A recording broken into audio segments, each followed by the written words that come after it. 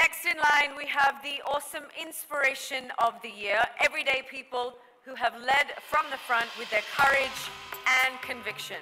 We have the most exalted list of social media influencers in this category, including the likes of Meghnath, Nikhil Bawa, Dhruv Rathi, Deeb, Rupa Mugdil, and Pratik Sinha, who have all worked in various spaces with equal passion and devotion, inspiring thousands of their followers.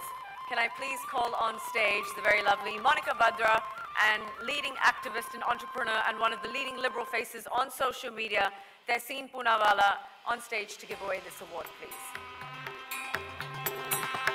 Monica's not here. She's not here? Okay, no problem. Do you mind doing the job solo? Okay, all right, no problem. All right. He does not take sides, he does not care for consequences, he finds the truth and serves the truth. And if he's almost sounding like a superhero, well, a superhero he is. Pratik Sinha, the man behind Alt News, the fake news busting site, and the winner of the awesome inspiration of the year.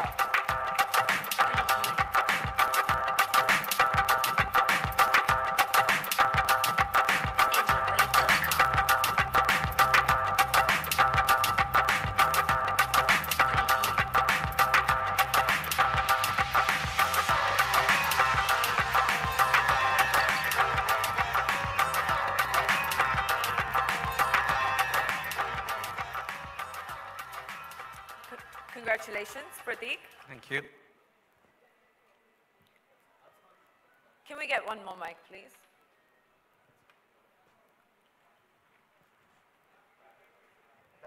Is that heavy? Yeah, a little heavy. Excuse me, do you want to help him? He's already, okay. he's already shouldering a lot of responsibility. So Pratik, here's my question to you. You know, every time I give a speech, I always say this, कि जो मौजूदा हुकूमत है, मतलब हम जो इतिहास पढ़ते हैं वो you read Roman history, modern history, ancient history, Rajkumar did Bose, Ekta Kapoor makes history, but ये जो मौजूदा हुकूमत है ये WhatsApp history पढ़ती है. मतलब इनका WhatsApp history शुरू होता है बाबर से ख़त्म होता है हर्ष मंदर जी पर. ये अपने इतिहास खुद बनाते हैं. How difficult is it in this day and age to expose this, especially with the WhatsApp rumors that have started and the WhatsApp history that has started? It's not difficult, actually. I mean, if you know it doesn't take much to expose the kind of fake news that, misinformation, disinformation that is actually, pervading an Indian social media ecosystem is not that complicated as it is in other countries. But it's just a fact that, digital literacy is something that, we lack as a country, which makes it very difficult because people tend to believe anything and everything that comes on WhatsApp.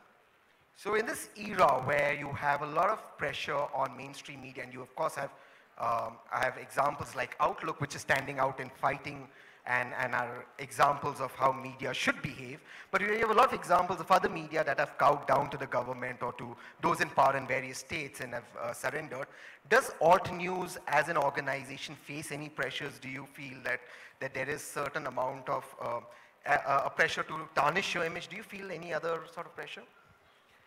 Well, there have been people who have been critical of us and accusing us of being biased and things like that. But no pressure as such. Yeah. No pressure. Okay, and one last question for you. So what do you feel when the government came out with a notification on fake news? Because that was funny, because some of those who peddle fake news are in the government, but what did you feel about that? They missed the elephant in the room, essentially.